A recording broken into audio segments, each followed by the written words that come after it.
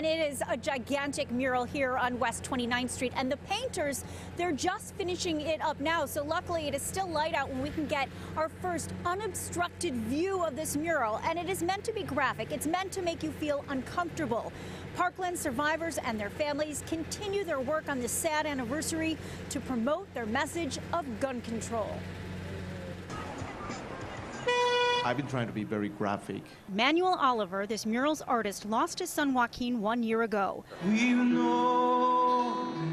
student at Marjorie Douglas Stoneman High School was one of 17 people gunned down at the Parkland, Florida school on February 14, 2018. I need to make people understand, doesn't matter how much it hurts, that we have a problem. You Stole My Heart will be up for at least 1 month on this West 29th Street building.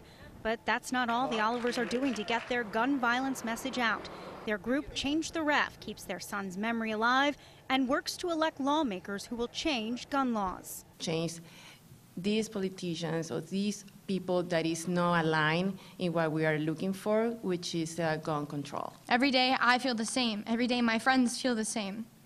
Every day it feels like the shooting is happening again, or happened yesterday, or will happen tomorrow. Emma Gonzalez, a Parkland survivor and leader of the March for Our Lives movement, also joined the Olivers in New York today. For me and most of my friends, we fight our trauma by fighting against gun violence. Actress and activist Susan Sarandon lent her star power as well. I do believe that we are moving in the right direction. Manuel Oliver is not afraid to shock people with his art or his words, if it means no more children will die from gun violence. As soon as we finish this press conference, I'm going to ask you all to call your kids and make sure they're okay.